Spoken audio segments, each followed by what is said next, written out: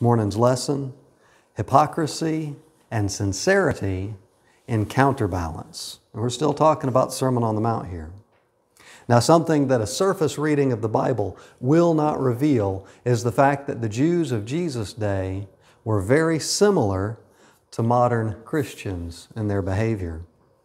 Today in the so-called Christian world, there are those who believe that whatever you do, if you were once saved in your youth, you'll be fine.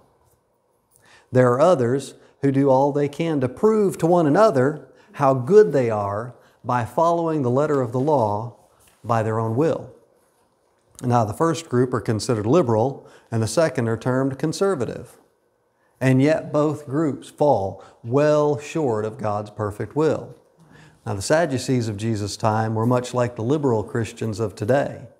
They acknowledged the importance of the law, yet they were very comfortable in their close relationships with the secular Roman government and the things that they required of them.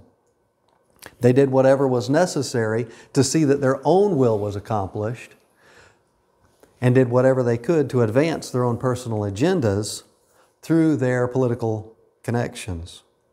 Now, the Pharisees, on the other hand, they were sticklers for following the letter of the law, much like some who may be termed conservative Christians of modern times. But, like many so-called Christians, their greatest concerns were based on their outward appearance and not God's internal influence in leading them according to His will.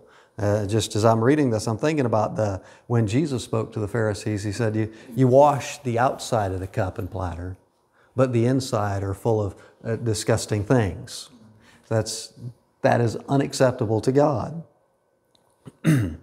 Their greatest desire was to look good among one another and wield their self-righteousness as a weapon against those whom they saw as spiritually inferior to themselves. Now, both groups, back then and now, fall short of what God would have for His people. The Sadducees flaunted their freedom from the law by their actions, and Jesus didn't interact with them nearly as much as He did with the self-righteous Pharisees. They claimed perfection, the Pharisees, yet their lives did not bear fruit according to that profession. They all knew the law of God. Pharisees, Sadducees, and Christians of today all know the law of God. Excuse me. I lost my place there.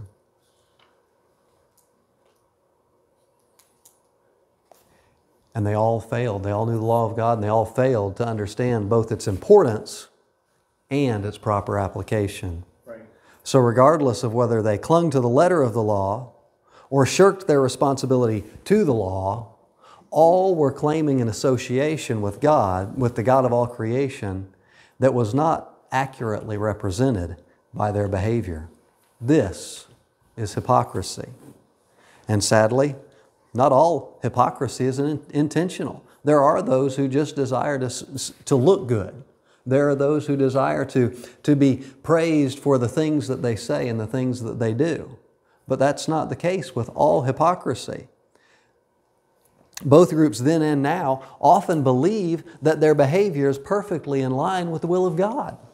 This is exactly what we see in Paul. He believed that the things he was doing, Saul of Tarsus, he was doing them for God's glory.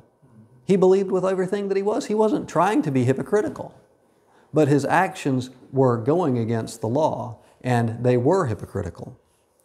Whether we're serving God faithfully, or whether our appearance is that we're serving God faithfully, or our appearance is that we're ignoring the law of God altogether.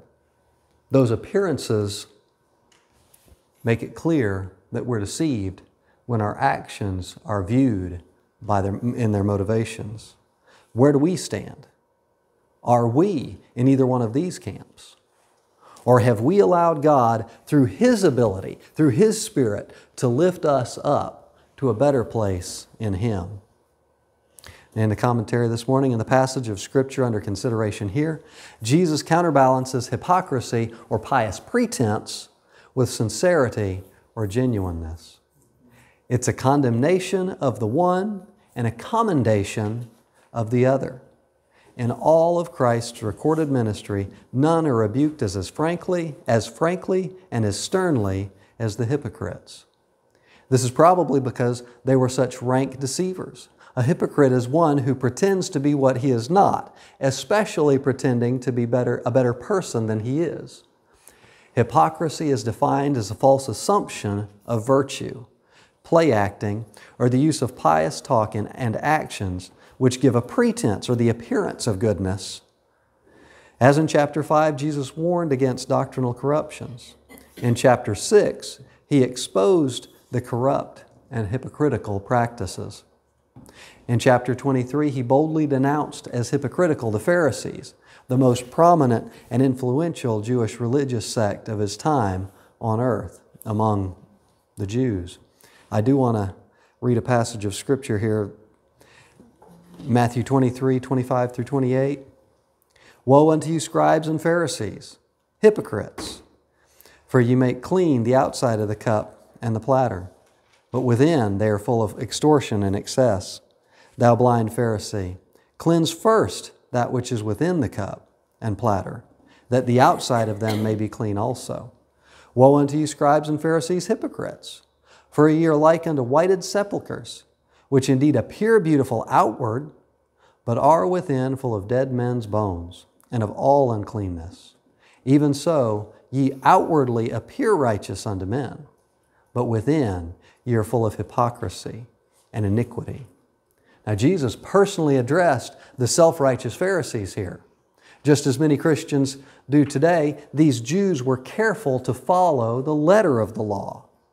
Yet their actions reveal their complete lack of understanding concerning God's will. These prided themselves in following the law, and by their actions they oppressed those whom they saw as falling short of their own personally perceived value to God. God's will for His people is never to press others down in order to make themselves look good. His will is always for us to lift others up and closer to God. He knows that there will come a day when we may need one of these individuals to help us through a particularly difficult time in our own lives.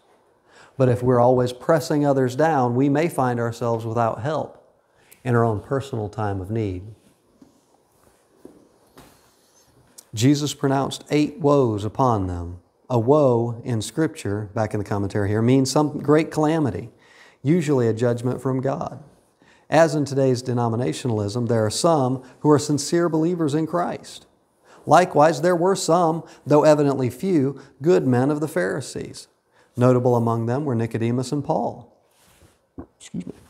But as an institution, they were so corrupt at the core that Jesus warned His disciples, "Beware ye of the leaven of the Pharisees," which is hypocrisy. And that's something that we all need to recognize. Hypocrisy, like leaven, spreads. When we see hypocrisy in others, we tend to assume the same kind of behaviors if we're not careful. We tend to take upon ourselves those same kind of attitudes and actions when dealing with those outside of the church, when dealing with those inside of the church, even sadly.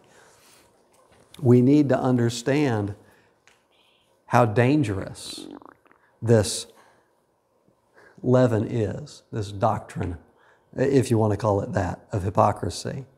In this lesson, we'll observe 3 areas of hypocritical practice, along with 3 but thous in Counterbalance. Now, it's my prayer that we'll all grasp the correlation between the past and the present so that we can all draw closer to God in the process. It's not God's will that any should perish, and He would use us to be a blessing, to be blessings to those around us instead of a curse. If we intend for God's light to grow in this darkening world, it will only happen by our personal, individual drawing closer to Him, and then by sharing that light that He gives us with others. Golden truth, Job 27:8. For what is the hope of a hypocrite, though he hath gained, when God taketh away his soul? Now, we all have an innate desire. It's a human desire that we all have to look good. We want to appear good to those around us. Paul used, or the analogy is used of a mirror, looking into the mirror of God's Word. We look in the mirror in the morning, and if our hair is a mess, we do something about it. We got something on our face, we take care of it. If we need to shave, usually we do it. I'm not always the best at taking care of that particular aspect of things, but we do what we can to make ourselves appear good before we step out of the house. And that desire often translates over into the spiritual. We want to look good. We don't want to look bad. I got up and dressed this morning far better than I wanted to. Why? Because I'm in church and I'm supposed to look good. That doesn't mean that my soul is right with God. That simply means that I don't want to come up here and teach Sunday school looking like a slob. It doesn't necessarily mean that I'm perfect. It means that I'm concerned about my outward appearance. I don't want anybody to think I'm lazy. I come in here, well, it's hard for me to get my hair messed up. I don't want to come in here with shirt half tucked, looking sloppy, because I'm concerned about my appearance. But we can't allow that to grow to the point where we allow the enemy to convince us that because we look good on the outside, that everything is perfect on the inside. We want others to think well of us. We hunger for acceptance. It's one of the things that humans desire. We want to fit in. We want to be accepted somewhere. But if we have the acceptance of our peers, but don't please God, where's the benefit? Where is the benefit? If we love one another while we're in church, in the building, but shun those whom we see as less perfect, how's God being glorified? For that matter, if we love one another while we're in the church building, but we ignore one another when we're outside these four walls, where's the benefit? Perfection is not about how we dress. Perfection is not about outward appearances. It's not about the opinions of those around us.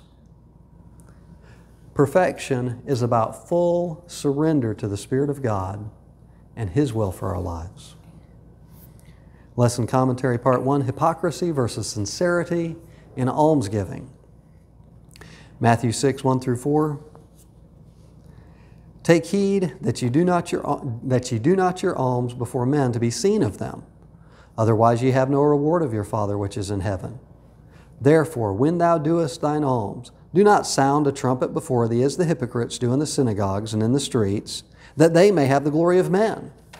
Verily I say unto you, they have their reward. But when thou doest alms, let not thy left hand know what thy right hand doeth, that thine alms may be in secret, and thy Father which seeth in secret Himself shall reward thee openly. Webster's defines alms as money, food, clothing, etc., given to poor people. Biblically, however, more broadly, it included deeds of mercy, not necessarily material things. Thus, doest alms rather than givest alms. This practice was according to the statute of law. Now, I can't read this passage that's in the lesson without going back up just a little bit here in Deuteronomy and reading a couple other verses. I just want to read Deuteronomy 15, verses 4 and 5 first. This is, as far as I understand, this is God speaking through Moses here. Save when there shall be no poor among you, for the Lord shall greatly bless thee in the land which the Lord thy God giveth thee for an inheritance to possess it. Only if thou carefully hearken unto the voice of the Lord thy God, to observe to do all these commandments which I command thee this day. And down to the verse here in the lesson. For the poor shall never cease out of the land. Therefore I command thee, saying, Thou shalt open thine hand wide unto thy brother, to thy poor, and to thy needy in the land. Now those first two verses that I read that weren't in the lesson made it clear that if they were faithful to hear and obey God's words, there would be no poor. That's what he said. Save when there be no poor among you.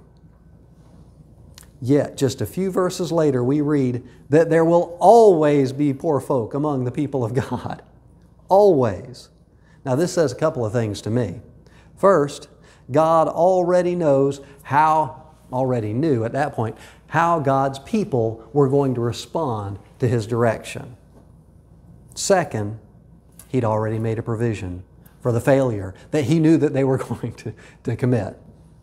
How great God's love is for His people. That even though He knows beforehand that His people are going to fail, yet He loves us enough to supply for our needs anyway.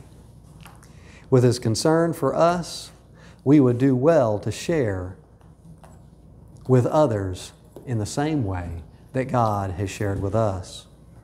And since we cannot personally repay God, what can we do to pay God back? He expects us to be a blessing to others. Remember the account of the sheep and the goats from chapter 25 of Matthew. Jesus equated the service of the righteous to the less fortunate and afflicted as service to Himself. He said, when did we visit you in jail? When were we sick and you saw to our needs? When were we hungry and you fed us? When were there hungry people and you fed us? When were we in need and you saw to? When did we do these things to you, Lord? They had no idea. But what happened was when they saw to the needs of the less fortunate, God was blessed in their faithfulness to Him. He saw that. He saw their faithfulness to those who are in need as faithfulness to Himself. And on the contrary, we see the exact opposite.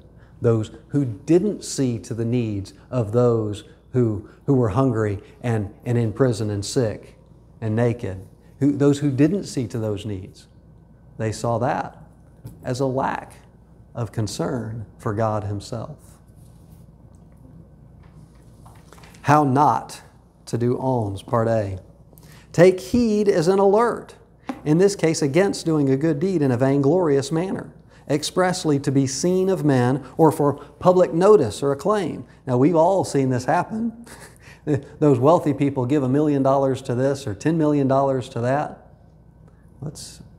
That's a lot of money to me, but it's pocket change to them. They're giving from their wealth, and they're giving in hopes of being seen, because it's very rare that you hear, oh, did you hear? They didn't even, the news didn't know anything about this, but so-and-so gave to a cause. No, they always give openly. They basically, like the Bible says, they blow those trumpets to make sure that everybody knows. All the news sources are covering that event.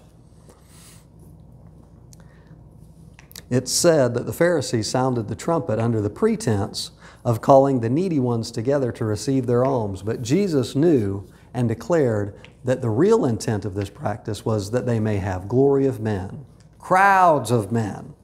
Take note that this was done both in church as well as in public.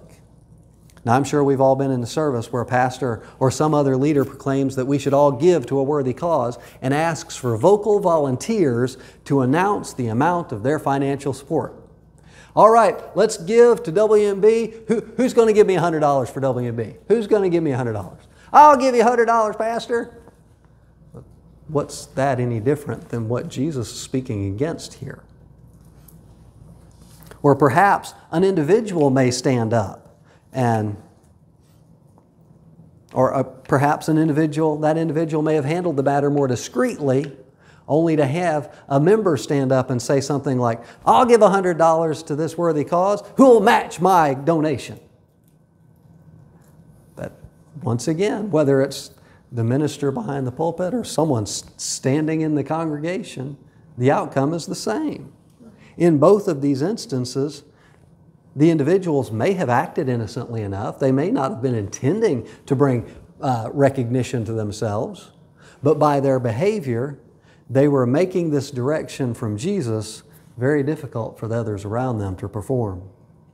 Romans 14:16 says, let not then your good be evil spoken of.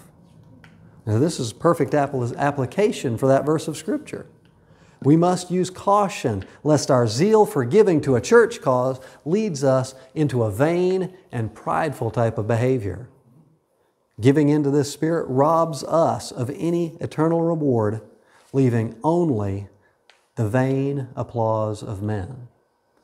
Again, if we're giving in such a way that we're being openly seen by those around us, we have no eternal reward. And Jesus makes that clear. He says that they have their reward. We already have our, if we're talking about how much we're given to a particular cause or how much we're doing for a particular thing, we've got our reward. Did you hear about so-and-so? They gave this much. Did you hear about so-and-so? They spent 25 hours doing such and such for the church. And they want to make sure everybody knew about it. We have to be careful. We have to be careful. Part B, how to do alms.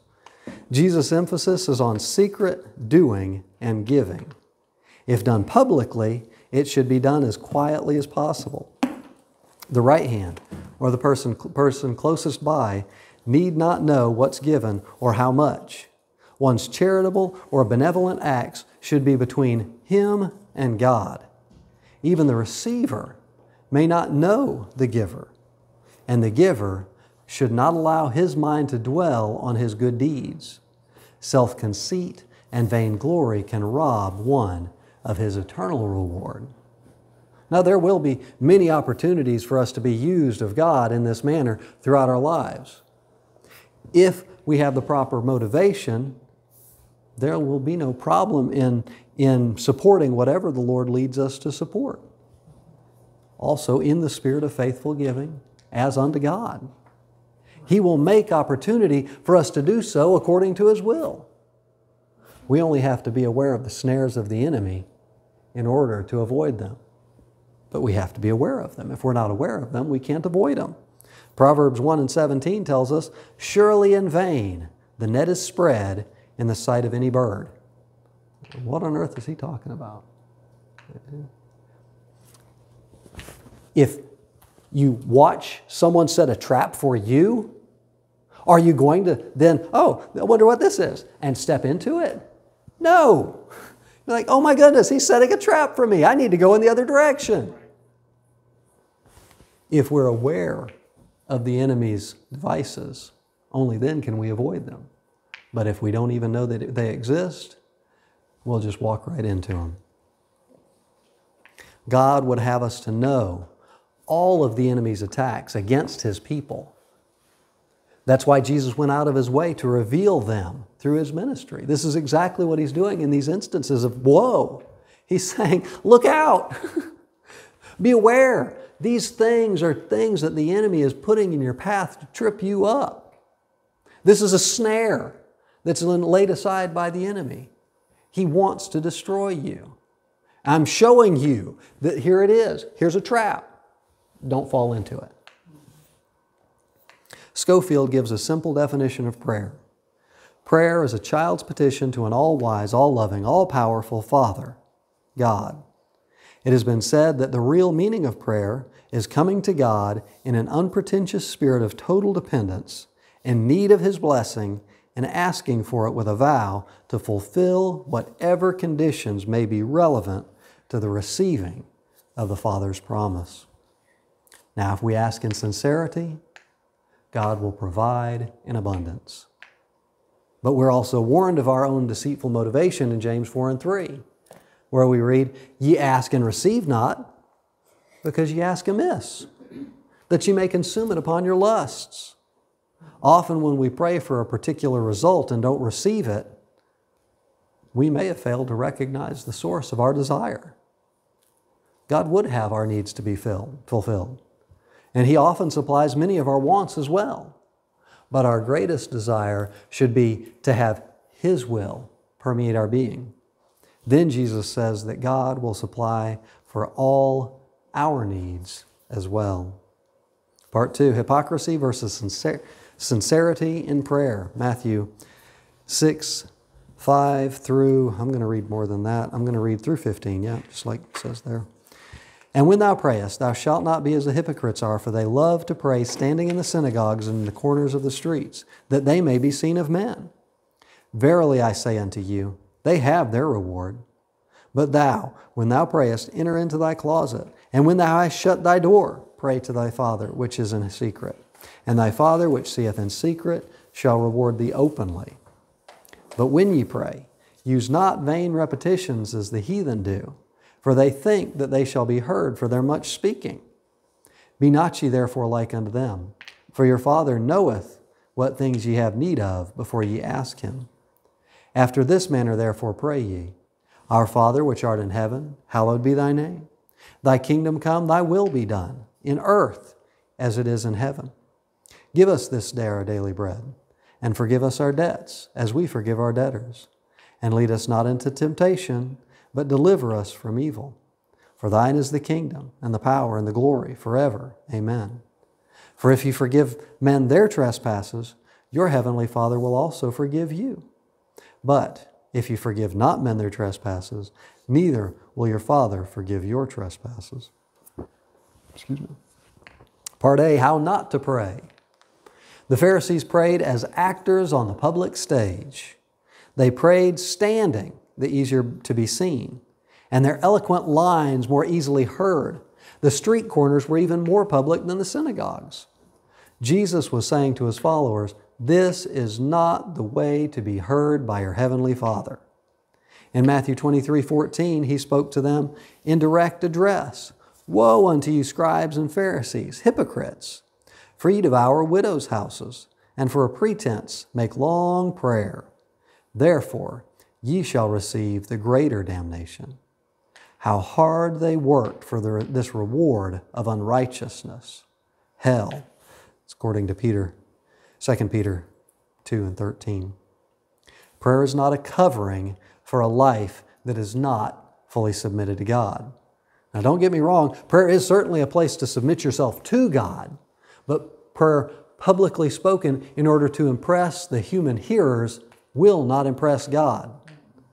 It will not undo the hurt and shame that these individuals have caused by their hypocritical actions. In fact, I feel quite certain that those widows whose houses they devoured only saw the hypocrisy more clearly after hearing some of these public prayers.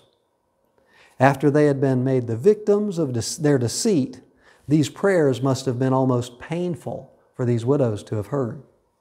Their prayers certainly did not line up with their actions. If the human bystanders were not convinced or not fooled, how on earth could these prayers convince, how could these individuals convince themselves that God would be fooled by their words? Vain repetition decries memorized prayers for daily repeating or for special occasions. The rosary form seems to be included here. Just recently, Wendy and I were talking about some of the majority of the Catholic prayers. They're written out. You pray this prayer, here are the words you speak. Jesus is speaking directly against that particular thing here. And yet these believe that these prayers are what they're supposed to do. Now, sadly, even the Lord's Prayer can become vain repetition if it's just mechanically repeated verbatim. The Lord's Prayer was never meant to be memorized and mimicked and just parroted. Rather, it's an outline of how our prayers should be offered. Part B. What does decry mean? He uses that word 2 or 3 times in here, and I've never heard it before. It's, let me see, where? Vain repetitions, decry, memorize prayers. Yeah, I'm trying to think of. Denounce. Yeah, denounce is a good word. Speak against. Talk about how it's not acceptable, basically. How to pray, part B. Again, in secret was Jesus' manner and place. The closet door is not even to be left ajar. With no one to hear but thy Father which is in secret, hypocrisy is unthinkable. No one to impress with flowery words and egotism. The one hearer is omniscient, shut in with God, and the whole world shut out. All prying eyes and ears disappointed. Though Jesus does not forbid public prayer, neither does he advocate it.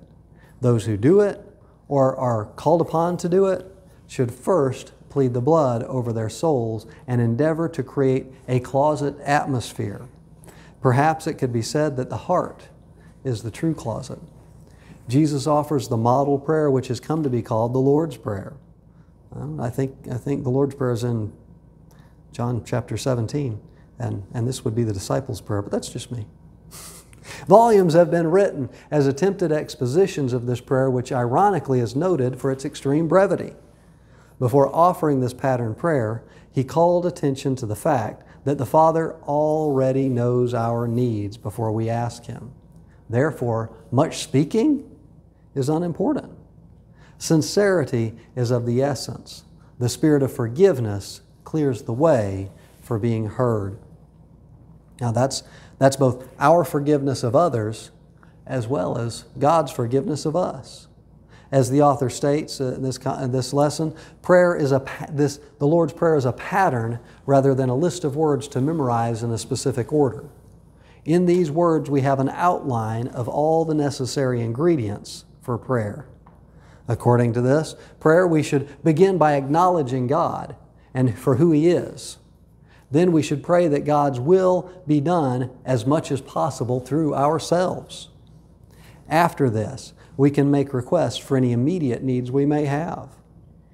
Then we would all do well to recognize any personal shortcomings we may have and understand that our sins will only be forgiven in direct proportion to how we behave when others come against us.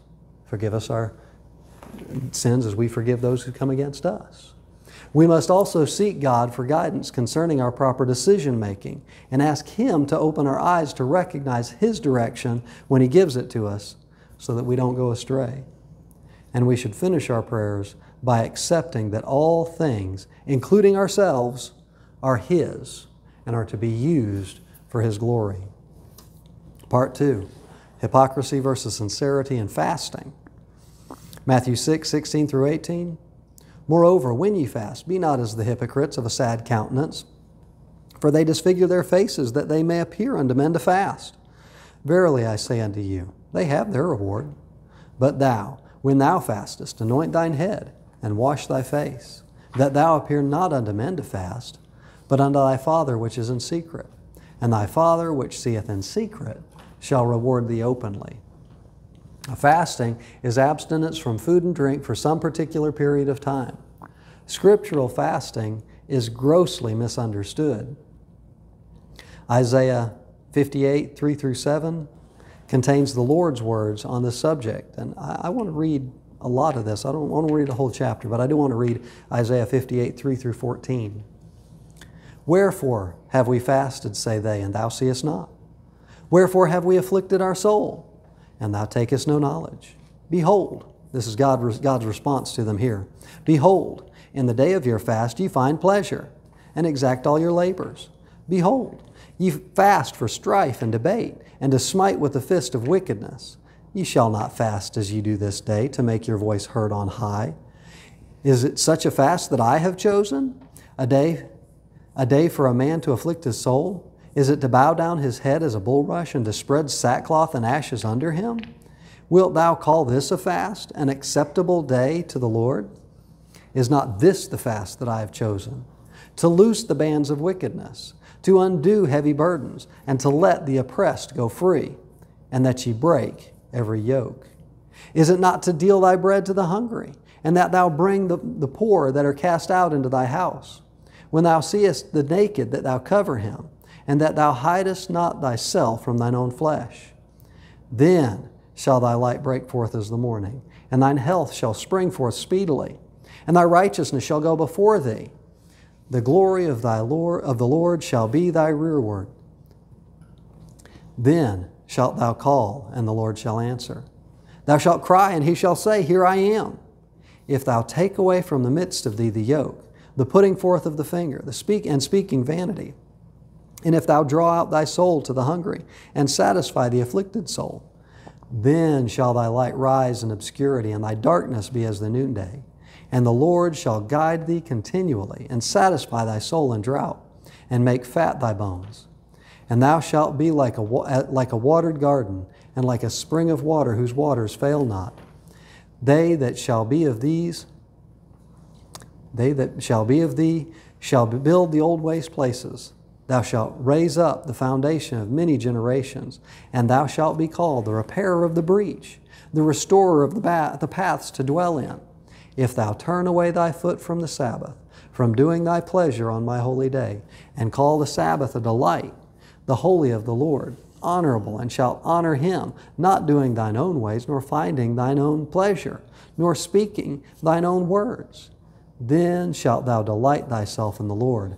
And I will cause thee to ride upon the high places of the earth, and feed thee with the heritage of Jacob thy father, for the mouth of the Lord hath spoken it. Now the people here were questioning God for not responding to their fasts in the first two verses there, 2 and 3. God's answer began with the last part of verse 3. Their purposes were altogether selfish and evil. Verses 6 and 7 set forth the God-chosen fast, and the remainder of the chapter outlines the results. Part A, how not to fast. Once more, public display and vainglory are decried, spoken against, denounced. A long face or disfigured face, as with ashes, were done only to make sure that men would take notice. Jesus was brief. No doubt his hearers were all too familiar with the practice. Now, there will be times when a fast can't be hidden. Now, I personally have a hard time hiding a fast from Wendy, since we live in the same house and often we prepare each other's foods. It would be irresponsible and unkind of me not to let her know what's going on in these times. Otherwise, when we fast, no one should be aware of it. I've had to turn down dinner invitations, and it can be difficult sometimes to avoid that topic. Oh, you want to go out to eat with us? No, not right now. Well, are you not hungry? No, I'm fine. Don't worry about it. You need to come with us. No, I can't do it right now. It's difficult sometimes when people are persistent. But most often, if you will simply look to God, He will direct your words with no need to lie, which would defeat the entire purpose of that fast you're going into in the first place. No, I can't. No, I'm not hungry. You just destroyed it. You're done. You might as well go and eat. In each of these instances of woe pronounced against the hypocrites, it's the making public of private matters of God that destroy the effectiveness. God will only be glorified in us when we are not seeking our own glory. 1 Peter 5 and 6, humble yourselves therefore under the mighty hand of God, that He may exalt you in due time. Matthew 23 and 12. And whosoever shall exalt himself shall be abased and brought low, and he that shall humble himself shall be exalted. Luke 14:11. For whosoever exalteth himself shall be abased, and he that humbleth himself shall be exalted. James 4:6 and 10. But He giveth more grace, wherefore He saith, God resisteth the proud, but giveth grace to the humble. Verse 10, humble yourselves therefore, humble yourselves in the sight of the Lord, and He shall lift you up. Part B, how to fast. Instead of calling attention to the fast, all precaution was taken to conceal the fact. If the cause demanded withdrawal from normal daily routine, let it be done without fanfare. Now, one problem many have with fasting is that they take the words abstinence from food and drink and think that's all a fast is. If all you're doing is not eating or drinking, that's just a diet. That's not a fast. There's far more to a fast than we think, as Isaiah makes clear in the passage I just read. A fast is about the denial of our fleshly desires. Not simply avoiding sin, not simply avoiding evil, which we're called to do every day, but a fast is for the neglect of the flesh to the feeding of the Spirit. If we refrain from eating and drinking and yet we watch our favorite TV shows or participate in our favorite hobbies, this isn't fasting. Fasting is a time for us to become refocused on God and His perfect will for us as individuals. Now, as for the food we don't eat, do we just store it up so we can eat it later? Okay, well, I'm not eating this meal today. I'm just going to have that meal tomorrow. Well, this passage from Isaiah tells us that we are to use that food that we would have eaten to help the less fortunate. Fasting for the Israelites included refraining from labor, which would increase their worldly wealth. This is why they were condemned in this passage for exacting all their labors. Because the fact of the matter is, nope, I can't work today. I'm fasting. God said you can't work while you're fasting because that increases my wealth. So I'm not gonna work today. I'm gonna stay out of work. I'm gonna take a sick day because I'm fasting. Yet at the same time, they had their laborers, their workers, their servants in the field seeing to their crops and their herds and making money for them in the marketplaces. So no, they weren't working, but they were exacting all their labors. They were making sure that they still had money coming in. So I'm going to fast. But you guys, you stay in the fields. You keep working because I want to make sure my money comes in. All of these activities were normal and acceptable. It was normal for them to have servants in the field working. These were acceptable things. It's normal for us to want to eat. It's normal for us. It's not even a sin to watch some TV. I mean, there is some TV you shouldn't watch. But it's not a sin to simply watch something on television. But if we're doing it while we're fasting, then we can't be focused on God. All of these activities were normal and acceptable during any other time.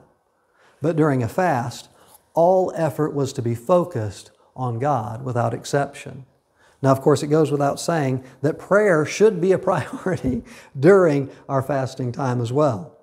Now, the next time we fast, let's see if our fast lines up with this passage from Isaiah. As you're fasting, look through this passage. See what's expected of us. And let's be faithful. There's always room for all of us to grow in the Lord. Now, occasionally there may be a reason for a local church to agree together in prayer and fasting. Now, thinking about it, we're coming up on the Assembly Fast Week, and God couldn't have put this one in here at a better time. And so we all know that we're going into this fast. If so, it should also be agreed that it not be made a matter for the news reporter. The Church of God is coming together for a fast. Let's call News Channel 9. If the results should glorify God, let the testimony be totally impersonal. Now, when we are called to corporate fasting, we may all know that the church is fasting, but that doesn't mean we have to make it a public spectacle. In those instances, we may talk amongst ourselves. I know there have been times at headquarters when someone from outside will send in an interesting picture of like pizza and food spread out and try to cause problems, just being silly. And I don't see anything wrong with that. And we all know what's going on. In those instances, we may talk amongst ourselves about the fast, but it should not be discussed with outsiders. In conclusion, it's difficult for a sincere soul to understand the thinking of the hypocrite. As our golden truth asks, what's the hope? What is his hope? What is the hope of a hypocrite? Regardless of any earthly gains, does he never look beyond this life and ask, what are my retirement benefits? The egotists Jesus spoke about were the religious variety. How could they wear the rabbinical robes, read from the prophetic scrolls, pray scripturally worded prayers, give to the poor in the name of the Lord, afflict their souls in fastings, yet give no sincere thought to a reward beyond the superficial glory of men's applause? Were they actually so completely deceived? If so, how did they get that way? Could a like deception engulf us also? Indeed. Have we undergone a conscientious self-examination recently? Jesus' teaching on these matters are down to earth and easily understood. Yet the devil is so subtle and men are so gullible. As I said, we all want to be looked up to. We all want to be seen as good, faithful church members. That's what we want. But are we seeking to look good among ourselves more so than seeking to live according to God's will for His glory? We should never make drives for funds in such a way as to encourage being seen of men. Surely we can be trusted to support the church in all of its departments by simply making the needs known, then letting every individual respond. The gifts of the Spirit should be able to operate without us allowing ourselves to become conceited as being wonderfully used of God. Prayer must ever be encouraged, but how easy it would be for some great prayer warrior to become a Pharisee. Our fasting should not become a matter for advertisement. Remember the Pharisee and the publican who went into the temple to pray. The Pharisee's prayer was totally egotistical and openly public. He prided himself in his supposed virtues. He reminded the Lord that he fasted twice every week and fully paid his tithes, as though the Lord didn't know these things. The publican, on the other hand, he knew himself, and he smote upon his breast, saying, God, be merciful to me, a sinner. It's from Luke 18, 9 through 14. Jesus' comment on the matter serves us as a never-to-be-forgotten conclusion to this lesson. I tell you, this man, the publican, went down to his house justified rather than the other, the Pharisee. For everyone that exalteth himself shall be abased, and he that humbleth himself shall be exalted. Luke 18, 14. What a counterbalance of eternal truth. Now, I can't read this passage of the Pharisee and the publican without reminding us all that the moment we think, well, I'm glad I'm not like that Pharisee, you're him. The moment you think you're not like someone, you become them. Because in this instance, he was glad that he wasn't like the publican. We must recognize ourselves for who we are and not compare ourselves. The moment we compare ourselves to somebody else, well, I'm better than them, then we're just like this Pharisee. We're a hypocrite. We need to recognize God's will for us and understand what it means to serve Him in faithfulness and sincerity and not in hypocrisy. The only person we need to compare ourselves to is Jesus. Right. And until we line up with His ministry, until our lives are lined up perfectly with His, then we have no right to talk about how good or bad anybody else is. Go ahead and turn it over. I got a question. Yeah, go ahead. Regarding